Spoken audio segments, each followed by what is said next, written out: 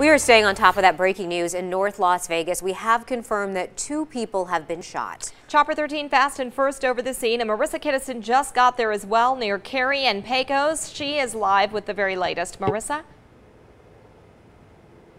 Yeah, Beth, we just pulled up here a couple minutes ago, so I want to show you what we are looking at right now. Take a look behind me.